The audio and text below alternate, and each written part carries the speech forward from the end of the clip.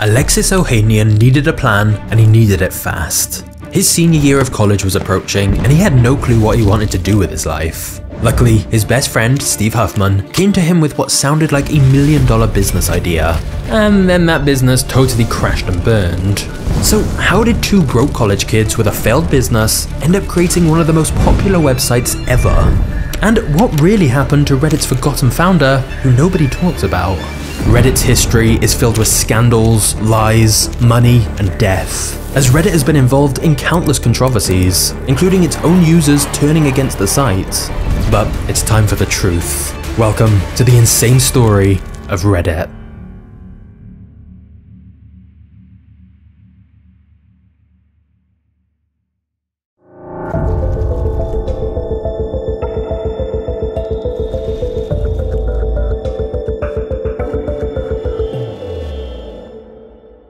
Alexis Ohanian was bullied relentlessly as a child, constantly teased about his weight and being told he had a girl's name. But he found an escape with the dial-up internet of the late 90s. He taught himself how to program and even began building websites for non-profit organizations, all while he was still a teenager sitting in front of the computer in his parents' basement. And so in 2001, Alexis enrolled at the University of Virginia with the intention of pursuing computer science. But his destiny would change forever when he met the guy living across the hall from him. That guy was Steve Huffman, another self-taught programmer who was majoring in computer science. The two young men quickly bonded over their shared love of video games. They'd spend hours in their rooms playing PlayStation together and forming a close friendship. But after meeting Steve and the other students on his computer science course, Alexis felt his programming skills were way too far behind their level. He feared disappointing his family and wasting the money they generously loaned him for college. And so Alexis convinced himself that he should choose a different path, and thus he changed his major and decided his new goal after university was to become a lawyer. Alexis knew that he could have a safe career as a lawyer if he could just pass the law school entrance exam, and so he spent hours in the library studying for the grueling test.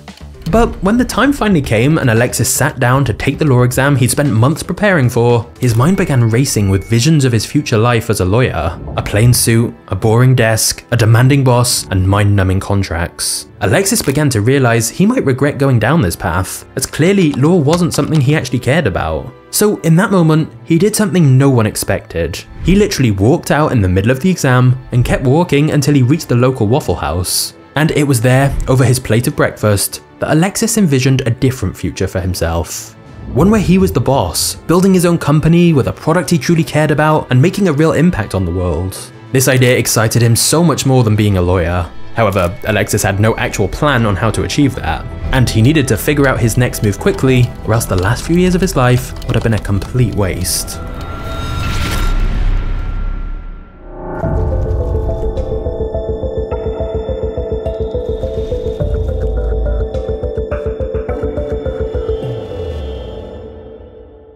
Alexis told Steve, "I don't want to have a job I hate, we need an idea."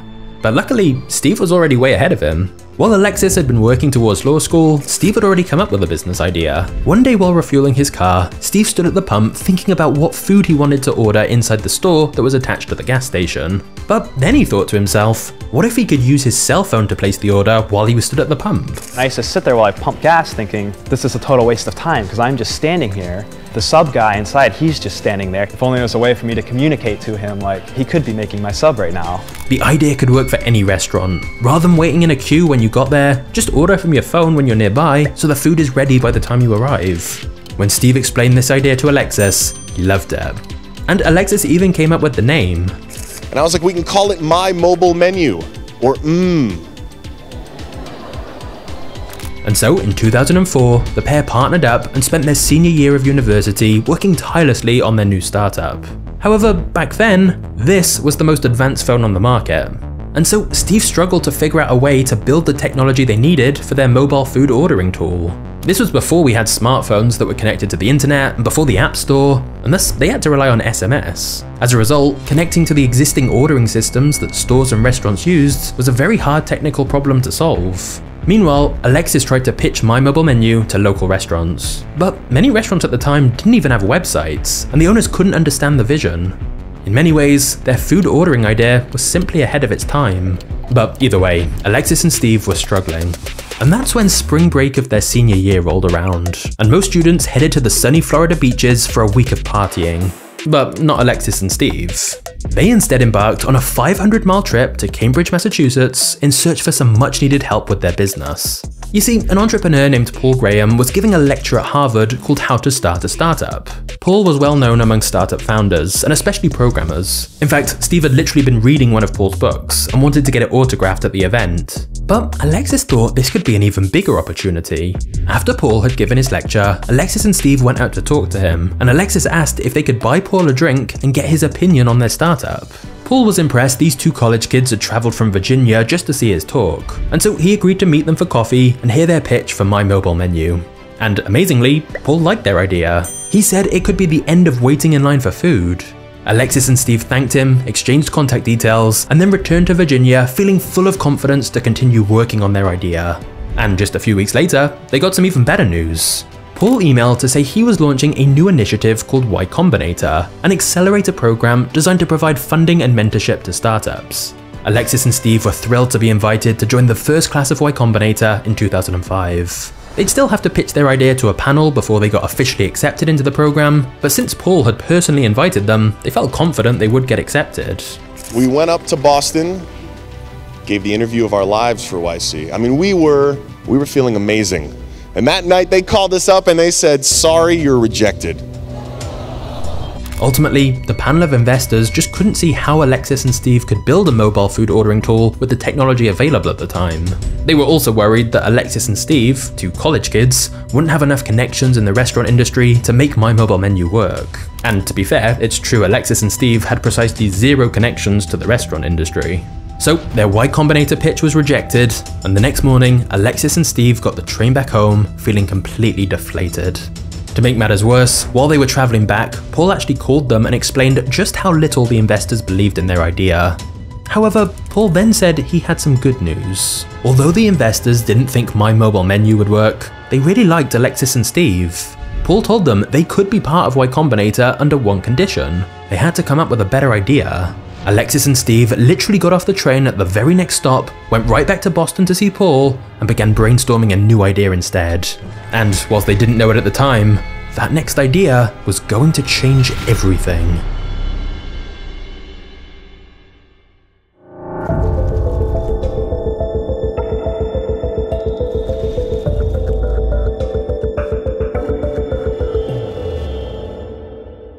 Alexis and Steve had officially abandoned their mobile food ordering idea. Paul Graham told them it was too early for mobile, and they should instead focus on something they could build for web browsers, which many more people had access to. His advice was, build something that solves your problem every morning.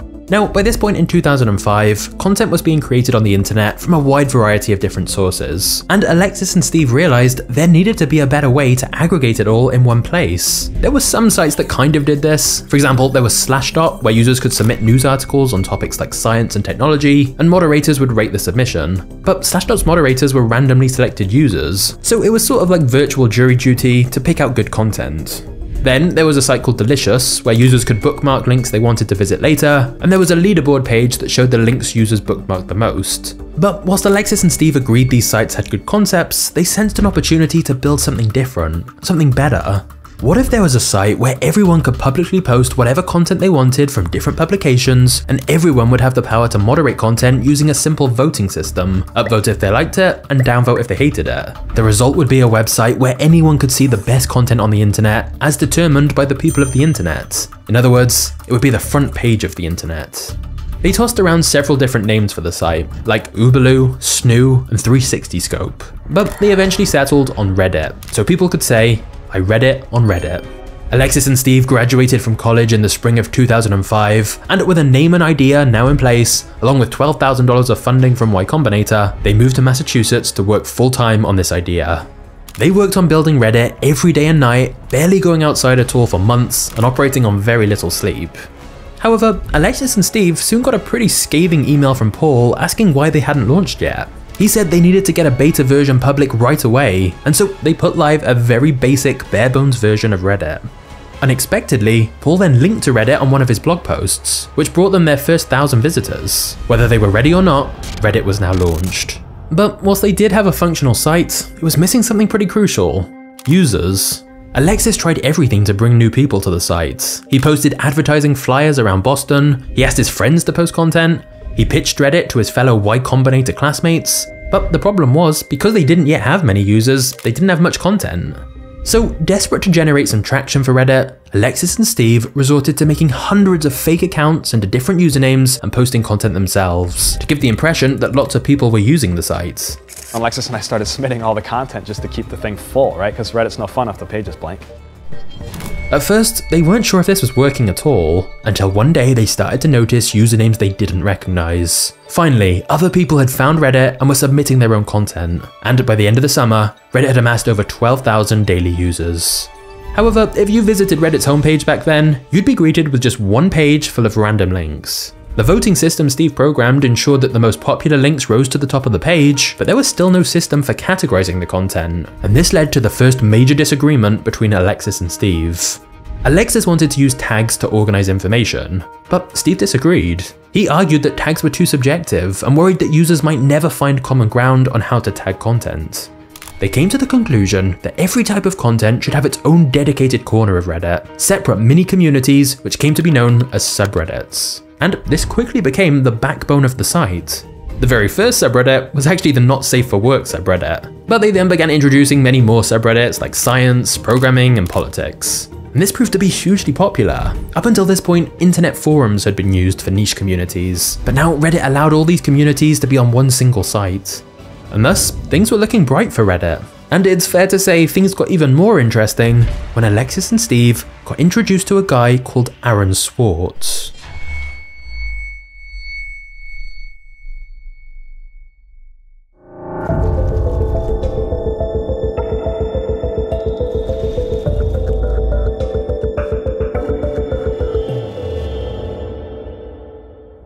At 18 years old, Aaron Swartz was a very talented programmer who had also been backed by Y Combinator.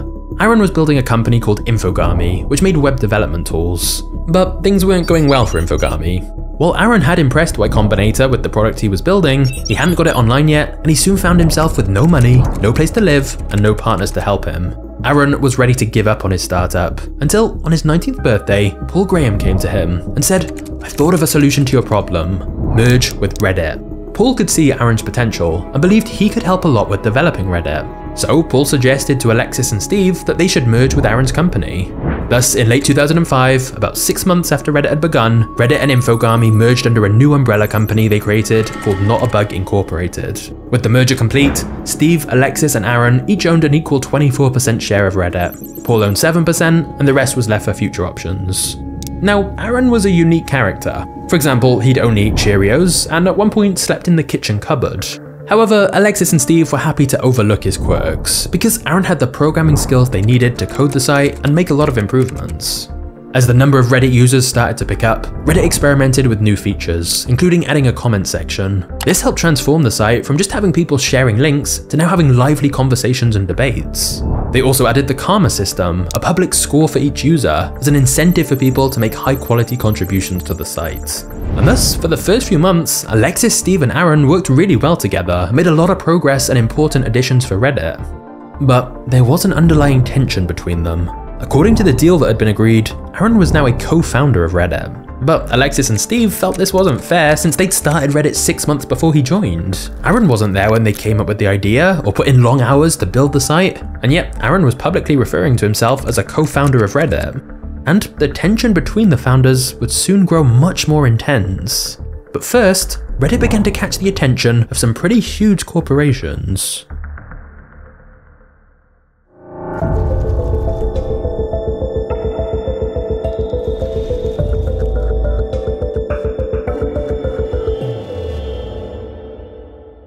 Reddit caught the attention of Condé Nast, a multi-billion-dollar media empire who's behind magazines like Vogue, GQ, and Vanity Fair. During this time, they were looking to break into the digital space, and they'd already acquired Wired.com.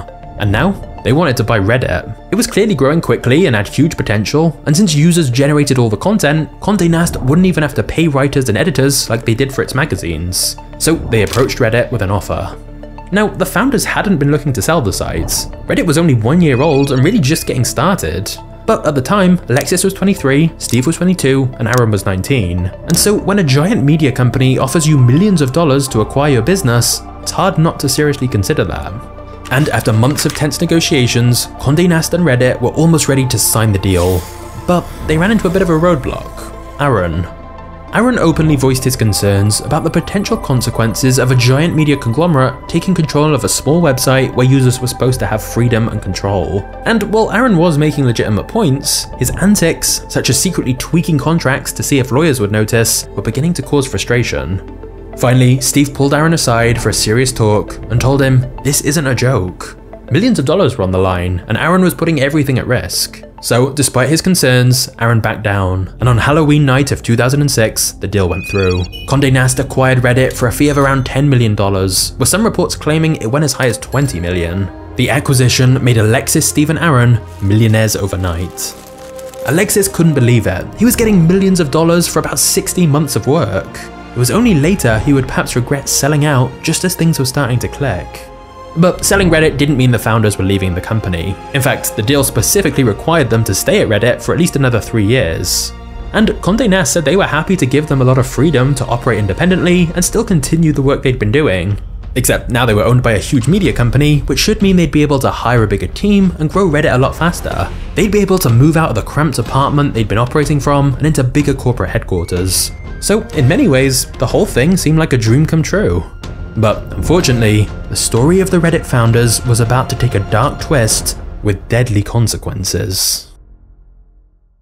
Before we get to the next chapter, I want to tell you about the best motion library on the market, Storyblocks, who are today's video sponsor. Storyblocks gives creators a frequently refreshed library of content to use. Whether that's video clips, images, music, or sound effects, Storyblocks has everything you need in just one single subscription, which means you can download unlimited files from their library at no extra cost. And with Storyblocks, anything you download is 100% royalty free, so you can monetize your content without worrying about copyright. I've been using Storyblocks for a while, and it's really easy to use. You can search for exactly what you're looking for and immediately add it into your project. You can also choose from thousands of pre-made professional video templates for your editing program, including After Effects, Premiere Pro, and DaVinci Resolve. So this can make your editing process so much faster. Honestly, Storyblocks has been extremely helpful for me. And if you're making any kind of content yourself, I think it can help you make some awesome projects and save you both time and money. So to get started with unlimited stock media downloads at one set price, just head to storyblocks.com/magnates or click the link in the description below.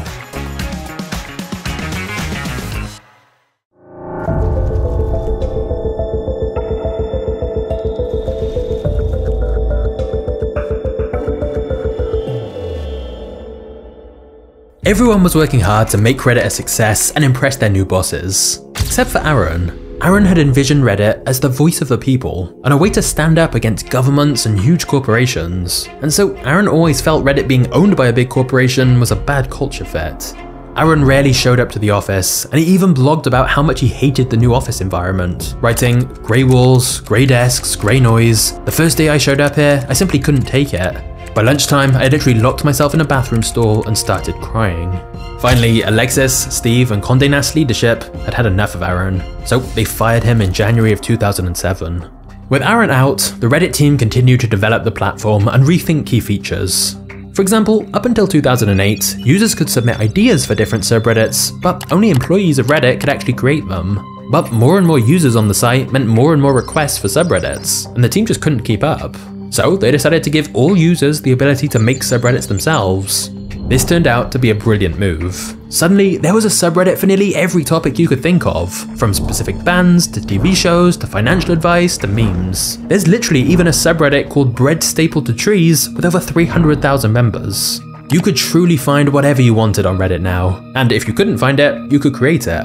And so this really helped to diversify Reddit's user base. Another clever move Reddit made was allowing users to be the moderators of the subreddits they created. At this point, Reddit had a very small team, and managing all those communities themselves would have been almost impossible. But instead, they got all of this unpaid labor, as Reddit's most active users would moderate the communities for free. Contrast that with social media sites like Facebook, who spend hundreds of millions of dollars on content moderation. Of course, this did mean giving moderators a lot of control and influence over what gets posted or deleted, and many would argue that concentrating that much power amongst a small group of individuals isn't good. In fact, there are reportedly 6 power mods who control 118 of the top 500 subreddits, and Reddit would soon witness firsthand just how much influence Reddit's moderators can have.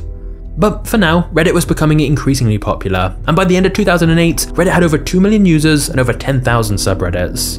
But while the website was experiencing rapid growth, Reddit's bank account was not. Despite having millions of users, Reddit struggled to find a way to monetize the platform. It certainly didn't help that users were repulsed by Reddit's attempts to put advertisements on the site. They accused the company of selling out and turning what should be an authentic community into just another money-hungry corporation. Reddit's biggest competitor at the time, a site called Dig, had prioritized ads over user experience, which actually caused many users to come to Reddit instead. So basically, Reddit had huge amounts of traffic and was growing rapidly, but were struggling to monetize without alienating users. They would soon introduce paid memberships and awards to try and make more money, but Reddit simply was not profitable. Meanwhile, Alexis was dealing with his own personal crisis. His mother had died from cancer, and he began having explosive fights in the office with Steve. Steve accused Alexis of doing things behind his back, and Alexis thought Steve wasn't doing a very good job at managing the company's resources. On top of that, they were sharing an apartment again, so this made for some awkward car rides home. Ultimately, Alexis and Steve both left Reddit in 2009 when their contract with Condé Nast was up. And by then, their friendship had mostly fallen apart. So, for the first time since it launched, neither original co-founder was involved with Reddit. And just as Reddit was figuring out its future, a bill was introduced in Congress that threatened Reddit's entire existence. Before we get to the next chapter, I just wanted to take a minute to say thank you.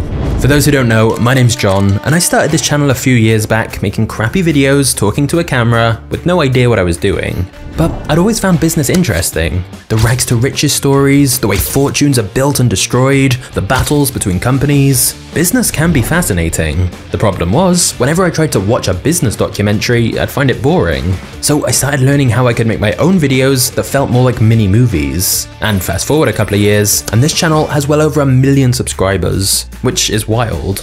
But if you're subscribed to Magnates Media, then you're a part of this channel, and so I just wanted to say how much I appreciate all your support. I'm gonna keep trying to level up further to make some even better videos for you, but for now though, thank you for being a legend, and let's get back to the story.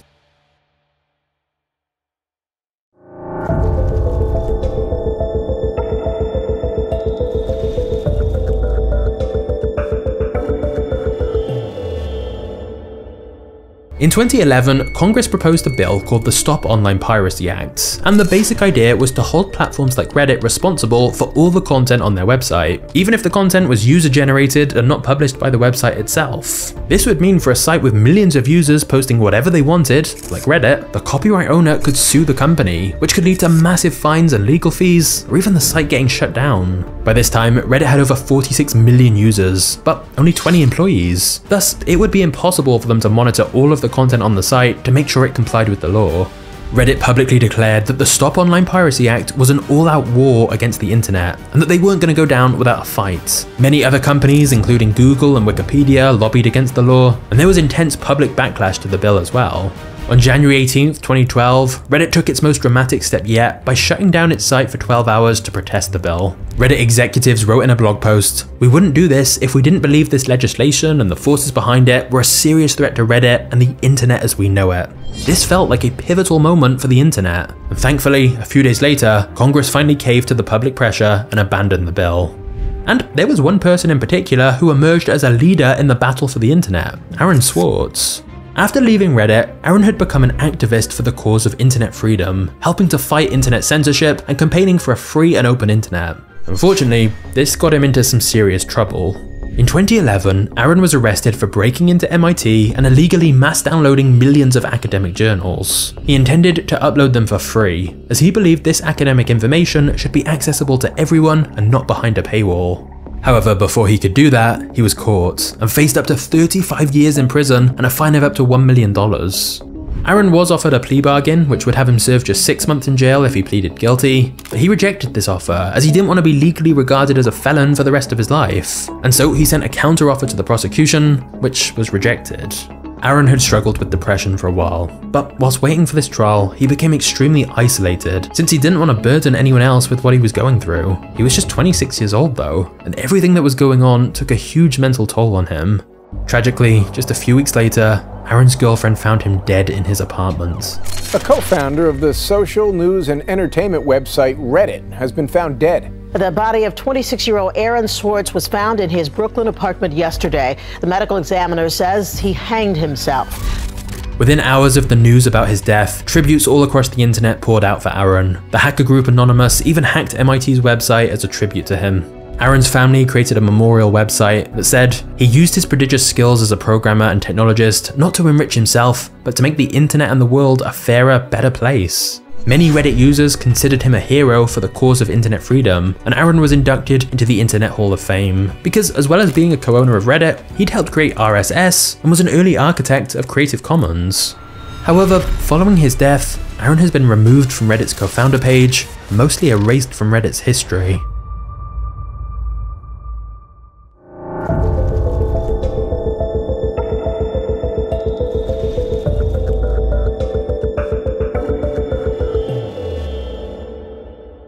In March of 2012, Yishan Wang, a member of the so-called PayPal Mafia, took over as CEO of Reddit. The site was now getting billions of page views a month and gaining more cultural relevance. US President Barack Obama even did a Q&A in the Ask Me Anything subreddit. But all of this growth also began to cause some problems for Reddit. The fact anyone could create a subreddit meant there were plenty of disturbing communities on the site, from watch people die to cannibalism.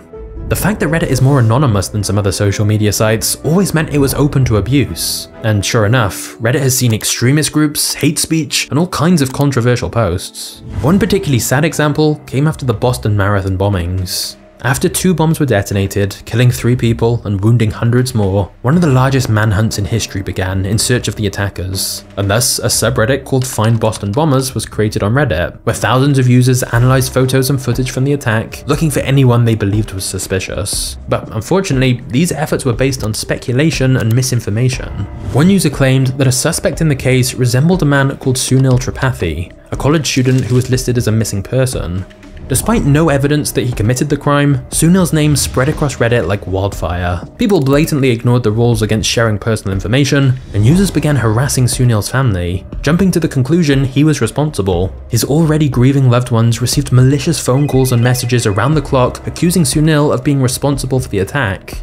On April 19th, authorities found the real perpetrators of the Boston Marathon bombing, and on April 23rd, authorities found the body of the innocent Sunil. Many news outlets blamed Reddit for fueling a witch hunt for someone innocent.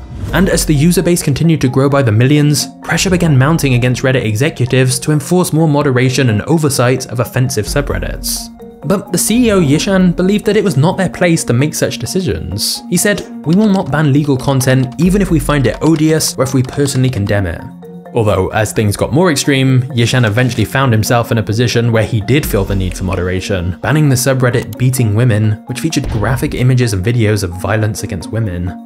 Then in 2014, Yishan resigned just 2 years after taking the role, citing a disagreement with the board of directors and a huge amount of personal stress that the job had caused him.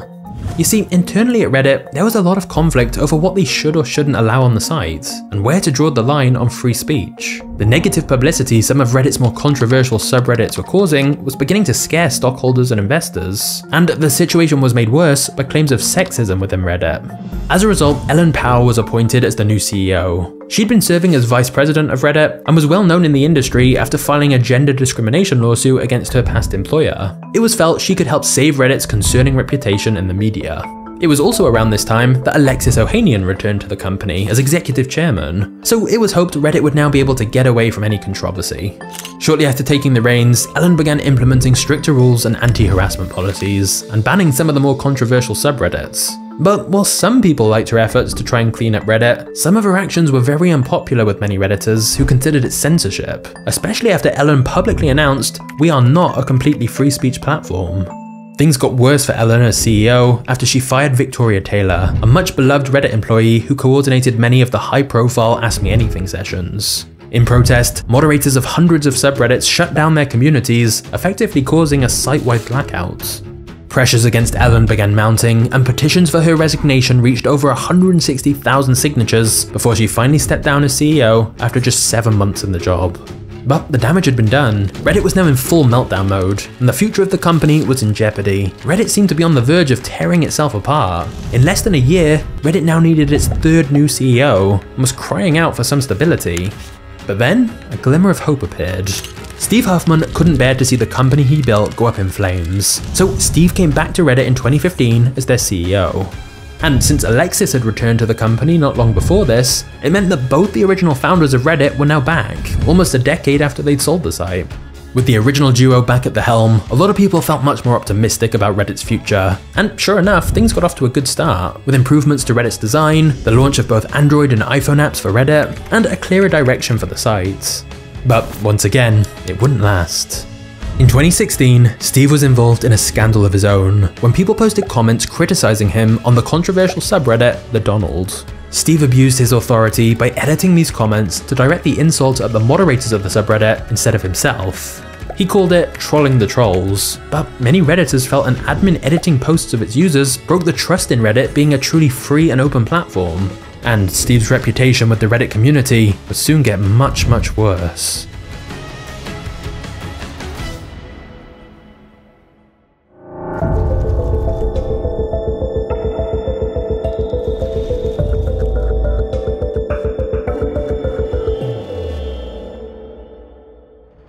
In April 2023, Reddit announced that it would begin charging for access to its API, which is what allows other third-party apps and websites to get data from Reddit. For example, one of the most popular third-party apps was Apollo, which provided a different interface to browse Reddit, which many people preferred. And when Reddit's API was free, that worked great, as it could pull in data from Reddit at no cost. But then Reddit suddenly announced they'd start charging 24 cents per 1,000 API requests, which Apollo calculated would cost them over $20 million per year. They definitely could not afford that, and so the beloved third-party app was forced to shut down. Not just that, but there were many third-party tools that moderators on Reddit used to better moderate their subreddits, as they provide extra features that Reddit's own app doesn't have. But again, all these services were suddenly hit with huge bills to continue using Reddit's API. Needless to say, the way this was all handled by Reddit created a lot of anger in the community. Many felt that not only did the pricing seem extremely high, but that the sudden way Reddit sprung this on developers with very little warning suggested Reddit was deliberately trying to kill off third-party apps, as the developers didn't have enough time to accommodate this change. This led to outrage from many Reddit moderators and developers, and thus they grouped together to stage a blackout, where countless subreddit moderators closed down their communities at the same time in protest of the new API charges. It's estimated that over 7,000 subreddits were shut down at the peak of the blackout, including many of the biggest subreddits on the site, like our music. This meant huge portions of Reddit were inaccessible to all users. Unsurprisingly, this generated a lot of media headlines. It was one of the biggest ever online protests. And whilst the subreddits were down, Reddit wasn't earning any ad revenue from them, and many thought all the backlash from Reddit's users would force the company to back down. But it didn't. Since it was quite clearly stated the blackout would only last 48 hours, it made it pretty easy for Reddit to wait it out. Now, some subreddits stayed private a lot longer than this, but it's reported Reddit threatened those subreddits to reopen and ban the moderators if they didn't comply, and thus ultimately the API changes went into effect like Reddit wanted. Since then, there has definitely been a lot of hostility towards Reddit's owners. Steve Huffman, or Spez as he's known on Reddit, is regularly called out on the site. However, there are always two sides to a story, and Reddit argued that this API change was necessary because the company is not actually profitable. And so when you have third-party apps like Apollo that basically imported the entirety of Reddit into their app for free, it meant Reddit was paying huge bills for the back-end infrastructure to host all this content, yet people were accessing it from apps Reddit didn't own, so Reddit wasn't making any ad money from it. Ultimately, it's Reddit's platform, and from a business perspective, you can see why they wouldn't want anyone to just import all of their content for free.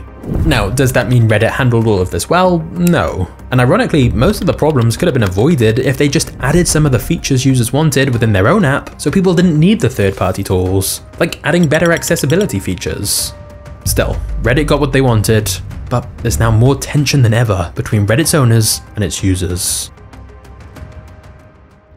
But before we get to the next chapter, if you sell anything online, you're gonna want to know about today's sponsor, ShipStation. ShipStation software makes e-commerce so much easier and saves you both time and money. Firstly, ShipStation integrates everywhere you sell online, including Amazon, Etsy, eBay, Shopify, and lots more. And it lets you manage all your orders in one simple dashboard. Secondly, ShipStation lets you easily automate shipping tasks. They have robust automations and reporting, which makes scaling your business so much easier. And thirdly, when you use ShipStation, you get access to industry-leading shipping rates from USPS, UPS, DHL, and Global Post. And we're talking discounts of up to 84% off the normal price. Over 130,000 companies have grown their e-commerce businesses with ShipStation already. And if you use my link, you can literally get a free trial to test it out risk-free. It's really quick to get started, so set your business up for holiday season success with ShipStation. Go to shipstation.com/magnates today and sign up for your free 60-day trial. That's shipstation.com/magnates.